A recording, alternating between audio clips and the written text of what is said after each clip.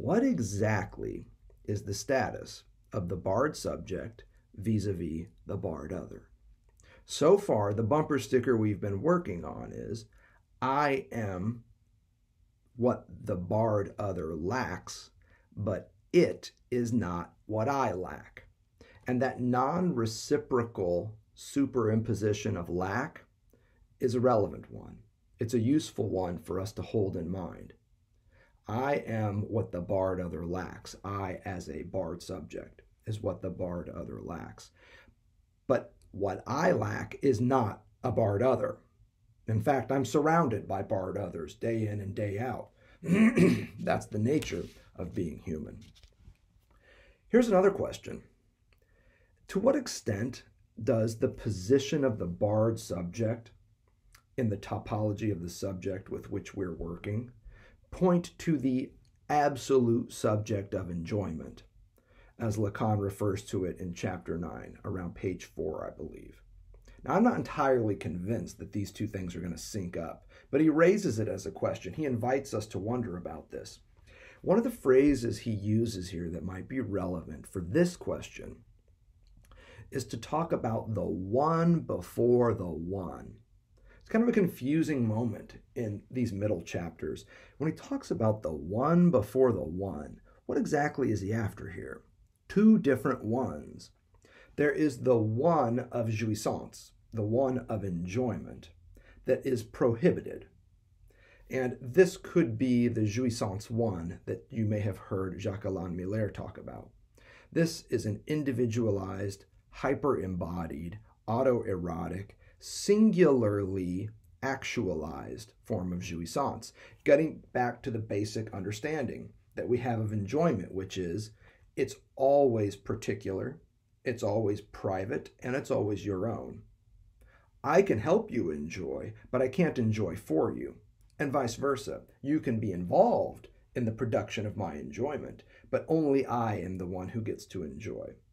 It very much connects Lacan to existential traditions, which can be summed up pretty quickly around whether someone can take a bath for you.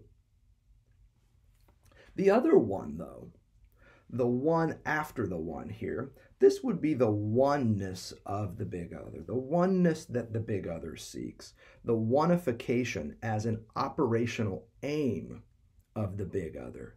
Here, it would not be about singularity in the sense of jouissance one, but it would be about collectivity, a universalization, remembering what we mean by unus here. So the one before the one would not be about oneness, but about singularity at the level of one's singular body. And this might suggest that we're on the path to the absolute subject of enjoyment.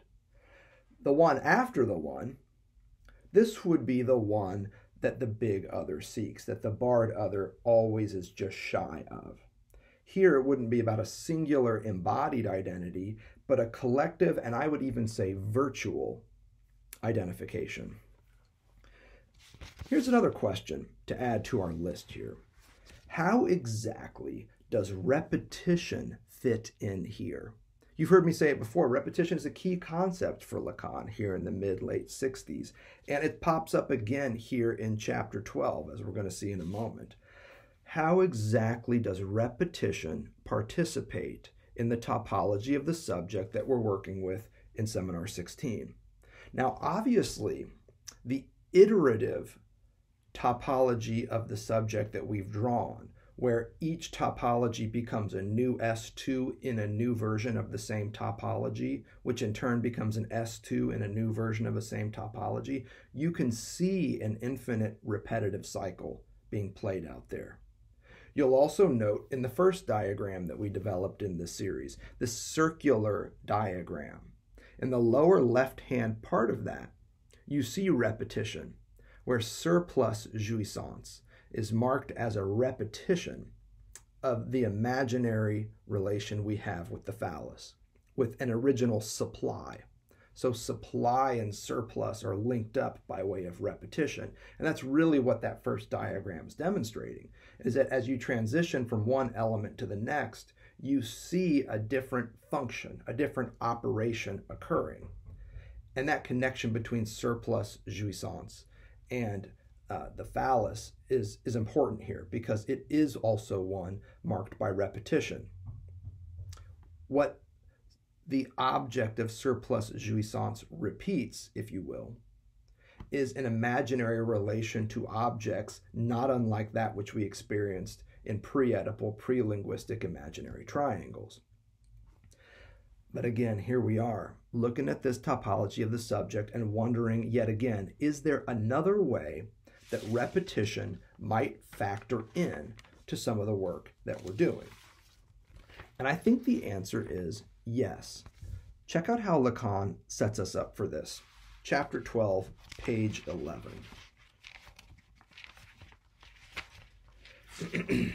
And you'll note there's some good stuff in the middle of this chapter 12. We don't need to talk much about it. It's stuff that we've already discussed in many ways, but it's interesting to note what Lacan is doing here. So on page 9, he basically takes on idealism and shows that psychoanalysis is different because it does not place thought in some internal cognitive noumenal circuit at the level of the individual, something properly psychological, the way that Kant and the idealist tradition after him effectively did. It's no coincidence that Kant is coming up here on page 9. He says psychoanalysis is doing something different. It's not psychological in an idealist fashion, but instead sociological. And it's a properly, in fact, sociolinguistic enterprise, not about the individual internalization of thought, but instead the way that thought is distributed across a differential system of signifiers that make subjects possible, that make interiors possible, that condition the very thinking subjects that German idealism would take as foundational. What idealists understand as foundations, in other words, Lacan is going to realize as effects. They're effect structures. Anyway, moving on. Page 10, he's doing stuff with symptoms and signifiers. Terrific. He's also working in set theory. And anytime Lacan makes a shift to set theory, rest assured he's going to trot out some big ideas, some key ideas. For him, set theory is really a touch point in mathematical thought. And that's exactly what he's working here. He's using set theory very glancingly to talk about in a mathematical way the differential system of signifiers known as language, that same differential system that produces the subject, thinking and otherwise. On page 11, he hits us with what is now a very familiar theme. The big other does not exist.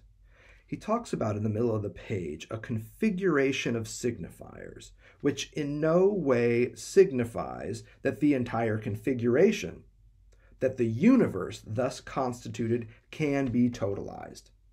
So you can have a differential system, a configuration of signifiers, but this does not in any way indicate that this configuration can be universalized, can be made into a universe, contained, in other words, or as he puts it here, totalized. What he's saying here is the same thing he's been saying about knowledge, is that it is effectively incomplete, and because it's incomplete, also effective. But it can never be whole. There is no such thing as omniscience, and thus the big other is designed to fail. The big other doesn't exist, but the barred other does in its pursuit of totality, a fruitless pursuit. In fact, Lacan wants to add here quite the contrary to this totalization. It leaves outside the field as not being able to situate as one of its parts, but only articulated as an element in reference to others, the sets thus articulated. So there's always something that's being left out from this totalizing effort. And this has been one of the major topics that we've been working on here. Remember, the spirit of this, the spirit of our turn in chapter 12, is to take stock and kind of look back, anticipate where we're going, and try and understand where the hell we are. That's how he opens this, and that's in the spirit that we're operating. On page 11 of chapter 12, we also get something new, though. And that's why I call your attention to this page. Last paragraph on page 11. This minimal logical structure. Now remember, the minimal logical structure of language that Lacan has in mind is an S1 and an S2, a signifier and another signifier. The minimum signifiers required to have the differential systematics known as language are 2. You have to have at least 2. Now, of course, you're going to have many Googleplex more, but you have to have at least 2. S2 is fundamentally a binary signifier, not because it's bifurcated, as you know, even though it is, but because it exists as the second of 2 signifiers that mark a system as differential. So when he says here at the bottom of page 11 that he's looking for the minimal logical structure, he's looking at that S1 and that S2. You have to have at least 2 entities to have a differential system. Now, what we know, and it doesn't even bear repeating here, so I might just leave it out. Oh, never mind. I'll just go ahead and say it one more time, is that where 2 or more have gathered, you always have a third. The third is the differential relation between them, what eventually Lacan will go along to call a non-rapport of sorts. Here, though, it's a differential relation that marks a third element in this set comprised of at least 2. So what we could accurately, more technically say, is that the minimum logical structure is not a binary system with 2 elements, but a trinary system, if you like that, because there's always the relationship, the differential relationship itself between the 2 elements that allow them to remain distinct and phenomenologically separate and identifiable as 2 elements. Now, you've heard me go over this again, so we'll leave it at that. The minimal logical structure here, 3 elements, we've said, as it is defined by the mechanisms of the unconscious, I have for a long time summarized under the terms of difference and repetition. Now, I hesitated to bring up the virtual earlier because I know a lot of folks who watch this series are also keen on Deleuze. I get about an email a week from somebody asking if we're going to ever do a series on Deleuze. Years ago, yes, we did it. I don't know if that's in our future, even though Deleuze has some great stuff. And Deleuze is important because he figures largely in Lacan's thought at this point. You see, in the 50s, Lacan has a different set of peers. I would argue that here in the 60s, especially the late 60s, the peer that Lacan often has in mind when he's operating is Deleuze. Deleuze comes up explicitly in this section. And there's some great secondary scholarship on Lacan's relationship to Deleuze and the times that they got together, one time in particular, apparently. But we'll leave that to the experts on this instead. My friend Dan Smith has some pretty good stuff on this. You should check it out. But back to that minimal logical structure here. Under the terms of, here it comes, Deleuzians, difference and repetition. He says he's been saying for a long time that what he's doing with language can be summarized under the terms of difference and repetition. Nothing else grounds the function of the signifier except its absolute difference. It is only in the way that the other signifiers are different from it that the signifier is sustained. So here's that important element about the differential production of meaning in the field known as language. And just recall the example again of looking up a word in the dictionary.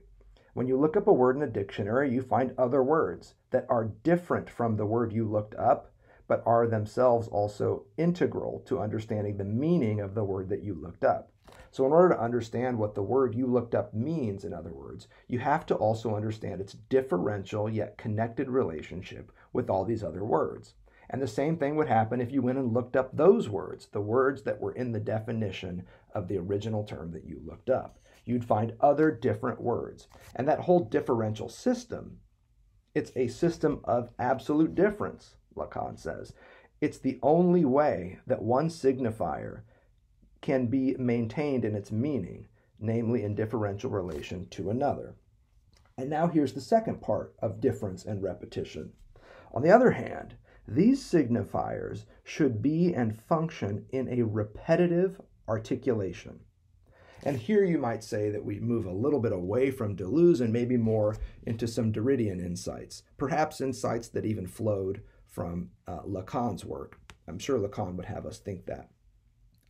Language here, in other words, for Lacan, and this is going to become important as we think about the topology of the subject, is a differential system whose constitutive elements, whether they're phonemes, words, depend on repeated usage. And that's important here. The meaning of the signifiers that exist in differential relationships in language depends on their iterative usage. These signifiers have to be repeated and repeatable in order for them to sustain the meaning. Meaning is like momentum.